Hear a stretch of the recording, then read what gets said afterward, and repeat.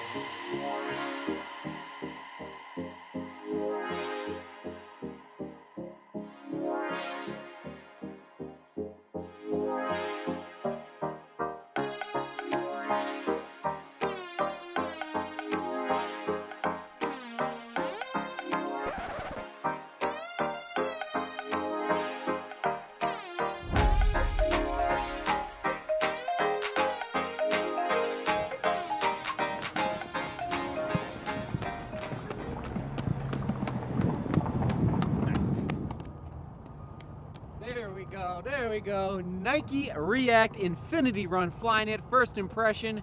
Let's go break it down in the studio. Onward and upward. Here we go. Welcome to the studio. And yes, new configuration in the studio just for tonight. The construction is still happening. Not quite ready to reveal.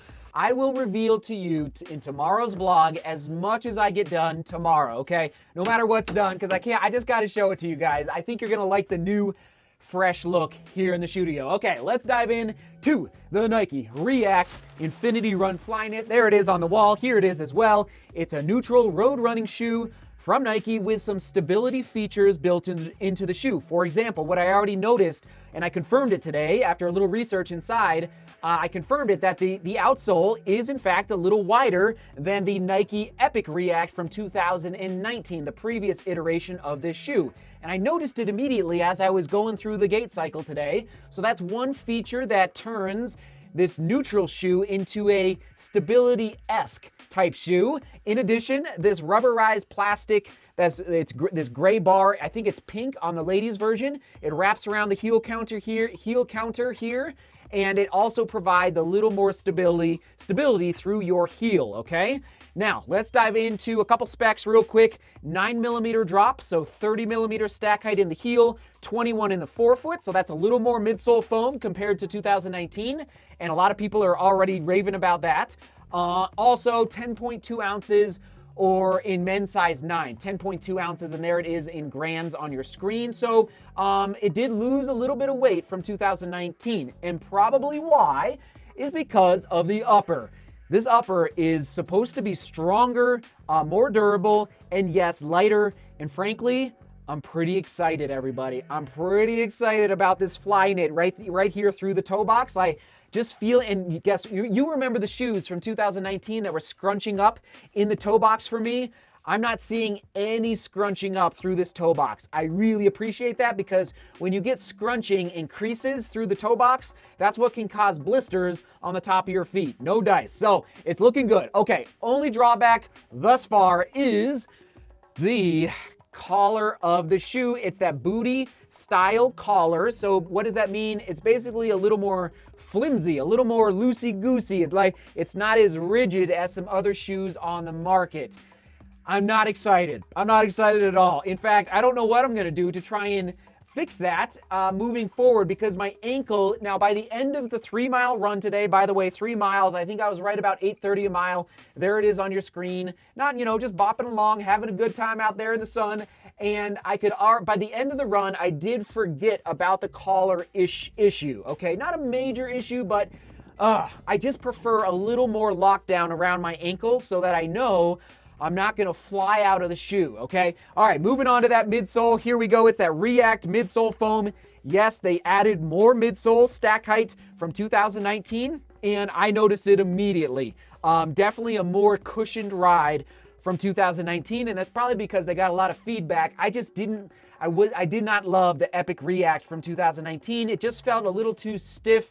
This did not. It was kind of spot on, actually. The ride of the shoe felt very, very stabilized and comfortable and pretty smooth, but it was a nice, it wasn't too cushioned, not too much cushion, and just firm enough. So anyway, I really enjoyed the ride of the midsole. Okay, moving on to the outsole. Yes, they increased the rubber on the outsole by quite a bit. In fact, if you can look up pictures of the Epic React, like the midsole, the midfoot basically doesn't have any of this external rubber that increases the durability of the shoe, increases the lifespan of the shoe. So again, I'm sure they listen to everybody, give them feedback saying, hey, this shoe is great, but it's breaking down really quickly. So I think it's a good update as far as the outsole goes on the Nike React Infinity Run Flyknit with that outsole there.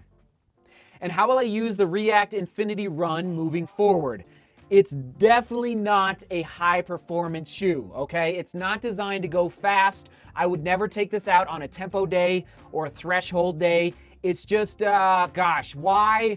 I mean, it is light.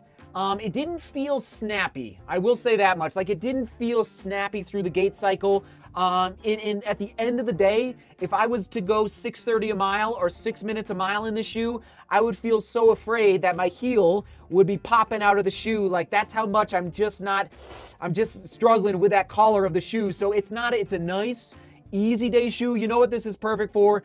Go to the gym, do your weightlifting, do your core work, do your stretching, and then go out and run 3 to 6 miles without having to change shoes from the gym to the run, okay? Perfect shoe for that. I can tell maybe it'll change by 50 miles. You stay tuned, but for now, that's what I'm sticking with the React Infinity Run. Okay, 2 more quick points before we get to that question of the day. Is that the price point is $160. Oh, that's a heartbreaker. I just don't see it, Nike. I'm thinking like 130, 135 at the most. I'm just like, that's a high price point in my opinion, especially if I'm gonna be using this for an easy day shoe. Maybe if you end up getting this shoe and you use it for faster workouts, let me know. I'll be curious to hear, and maybe I'll take it up to higher speeds in the next 50 miles. But okay, that's the price point. And then Nike did a cross comparison between the Nike Structure 22 and the Infinity Run. And I guess the Infinity Run injury rates